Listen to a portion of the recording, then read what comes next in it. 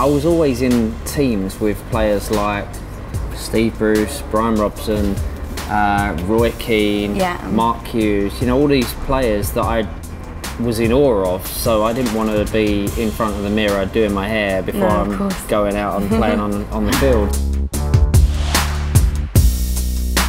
So we're going to go through some of your haircuts from the last 20 years. Great. And we want to know your thoughts and what you thought of them then and now. Okay. So we're going to start with the curtains. Okay. The curtains was big in the early 90s. It was. Thank you for that. It's making me feel really old. Sorry. Yeah, boy band hair was a big hit with my mum. My mum loved it. And your mum was a hairdresser. My mum was a hairdresser. Still is a hairdresser, but she did finished cutting my hair when I was like 14. Kind of moved on to a hairdresser's that was called Christmas Nice time? One John. Christmas time, no. Did she not ever like cut your hair then? No, she didn't. 14 was like a cut-off point. It was a big moment. Yeah. Big moment. So would you ever go back to this? So I feel like you're kind of... I'm kind of not far from it, to be honest, but probably not. I'm, you know, slightly older now, so I might have to, you know, be a little bit more mature about it. Matured, exactly. Yeah. So here we've got the buzz cut, which people name the short Beckham side. Really? Yeah. And yeah, a few headlines over my hair over the years, but yeah, I literally went from obviously the kind of mummy's boy curtain look to like shaved all off in a weekend. So it was a big move, but actually one that I'm actually kind of happy I made. Did you get people to take you more seriously, I guess, maybe with that? I don't know. I'm not sure, to be honest, because it literally went from, you know, a mummy's boy haircut, boy band to like the skinhead. Like skinhead. Yeah. So yeah, it was a bold move. This is one of my favourites. Rod Stewart. Yeah. It's very Rod Stewart. It is. Yeah. And probably most of the guys at school had this haircut. They did. A lot of people in Japan had that haircut as well when it was like World Cup time. Yeah. So there was a lot of people in Japan with that haircut. I quite liked it, but it is a good haircut. It is. Also, isn't it a bit weird seeing people with your haircuts? A little bit. A little bit. It's kind of nice though. Yeah, Makes it's me a good laugh. compliment. Yeah, I don't feel bad about it. We've got this one, which I feel like you probably had for the longest. Because I think there was one point where you had something like 5 different haircuts over 18 months. Yeah, possibly. Possibly. I quite like this one because it's very classic. And I'm of the age now where I need to start being slightly more, you know, on the classic side more than anything. I'm more mature, so I like that one. I think I'll go back to that one at some point. It's a nice one. Yeah. It's like the faux hawk long quiff on top. Yeah, I kind of like it actually. And then this looks kind of familiar. Yeah.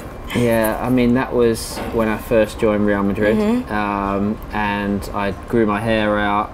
Couldn't get it into one ponytail for some reason. I put it in 2. So you had it in 2. Thought it looked good. But yeah, that was an interesting one. Are you doing the whole, you know, like in fashion there's a 20-year cycle? Are you doing that with your hair? So are we going to expect anything? Well, it kind of looks like it because obviously I've grown it out now. Yeah. You know, it's slightly blonder from obviously the sun. Sun and winter sun. You know, a little bit of lemon juice. Yeah. But yeah, I'm not sure I'll go back to the double ponytail, but would you ever revisit any of your other hairstyles that you've had? Probably. Apart from the cornrows. Those were great. They were great. A good summer, when I was on holiday. Summer hair. Yeah, when I was on holiday. But, meeting Nelson Mandela with Nelson them. Mandela's probably not the brightest idea, but it's okay. It was alright at the time. Yeah, again, classic look. Beard's probably too long. You know, that was it's a shortly good beard, after though. it's a good beard. Yeah. It is a good beard, but I do find with my beard, it doesn't really grow much. It grows, instead of growing down, it actually grows out. So it's not very, you know, it makes me look bigger than I actually am. What, a bit of a chubbier face? A bit more of a chubbier face on that one. Amazing.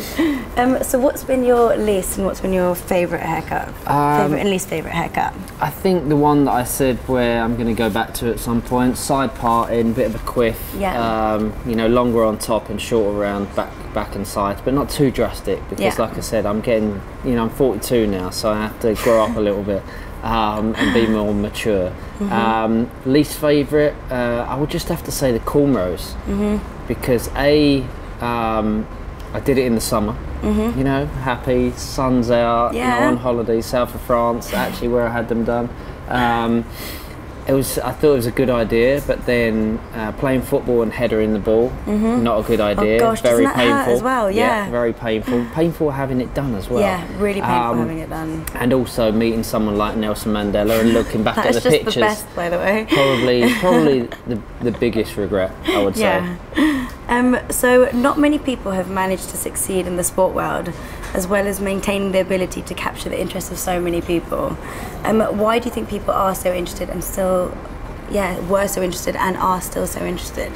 I don't know. I really don't. I think, you know, obviously on the sports side, I've played for so many different teams. You know, obviously Manchester United for so many years in England, and then obviously moving to Madrid for 4 years, then going to America. Yeah. Also coming back and playing for AC Milan, and then finishing my career at PSG.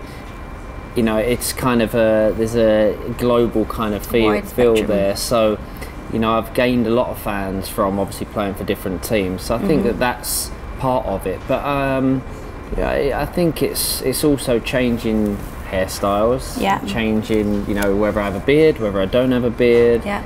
There's so many things that I've kind of done naturally over the years that have probably just kept people interested, and I think that's maybe part of it. I don't know. Yeah. So modern day footballers all seem to have a carefully created wash bag, and Jamie Redknapp said you were one of the first that, you know, had this. Right.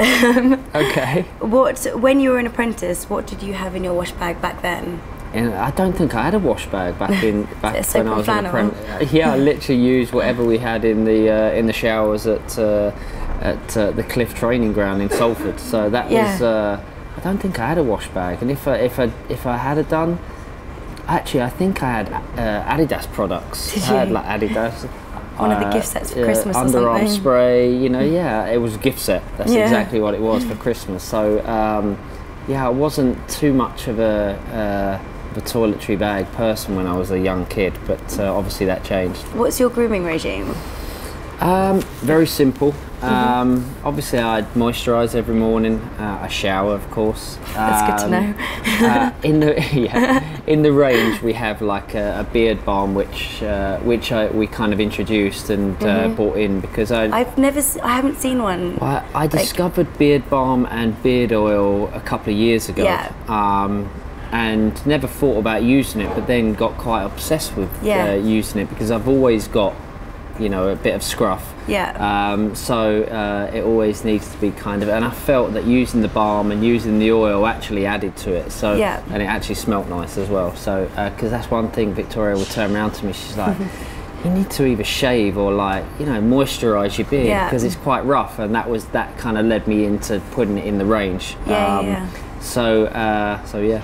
But what I also find really interesting is like the beard balm. Not many grooming ranges have that. No. So it's quite nice to offer that. It is nice, and you know, we wanted to, you know, with the range, I actually wanted to kind of make guys feel that it's kind of a community, you know, kind of a team. You know, this is why we named it House 99. House kind of, it just feels like a community, and that's what I wanted to bring into this. And obviously having the beard balm, something that's not usually in ranges, and I think that's why we wanted it in. Yeah, and you named it House 99 after a great year. Well, 99 was such a important year for me for many different reasons. It was important for me off the pitch and on the pitch because 98, obviously because of what happened with the red card, was such a difficult, tough year for me. 99 was kind of my coming out of, you know, the difficult time. I became a man with having my son, and obviously we ended up winning the treble, so it was kind of such a big year for me on and off the field, and it's an important number. So why has it taken you so long to come out with grooming products? So you've had your fragrances, so I just think that it felt right. I just think that with the business side of things, you know, obviously I retired 5 years ago from playing, And on the business side, I think you have to be really careful about what you bring into the market, how much you bring into the market, and doing it at the right time and it feeling authentic. So you don't want to bombard your customer, you don't want to bombard people with, because going back to what you said, you know, why are people still so interested after so many years? I think it's because, you know, we don't specifically sit down and say, okay, this is the plan, this is when we're going to bring out hair products, this is when we're going to bring out, you know, grooming products. We kind of just do it naturally, and I think that people see that, so it just felt the right time to actually do it. If you could use one of your products for the rest of your life, which one would it be? Do you have a favourite? Well, like a favourite child? Think that, yeah, someone asked me that the other day. Did they? Or not. Someone was like, okay, this is a question that we know you know the answer to. That's bad. But they was like, who's your favourite child? I was like, really? I always wonder though, really? Do parents actually have favourites? Well, I personally don't. No, you have to say that. Personally, I don't. I hope my parents don't. Well, they probably do though. I don't know. Yeah. I think I would be my parents' favourite child, personally. It's one of those things you just never want to admit though, I guess. I am joking. My sisters will see this and you know, they know I'm joking, but they'll say the same thing. Favourite, I would have to say the moisturiser, because I use that every morning. And obviously sometimes I have a bit of scruff, sometimes I always have some kind of, but obviously with it being longer, the beard oil is something that I think is, because it just moisturises the beard, and the beard balm obviously makes it a little bit softer, so yeah. Were there any products that almost made it? No, you know, we worked very hard on the range to understand what's going to be in the range. The sticking point was actually naming them. Okay. You know, a lot of the names. So the names are really interesting, actually. Because they're not what you would usually. No, they're not. But obviously, if you think about all the grooming products that are actually out in the market, and the names of the grooming products that are out in the market, it's very difficult to tie, you know, names down. And I think that's why it was very kind of not last minute, but literally last week we were still saying, okay, are we right in calling this what we're calling it? So it was the naming side of it really was the difficult part. And in terms of grooming, like past grooming regimes or things that you've done, what's the most extreme thing you've ever done for your looks? Most extreme thing.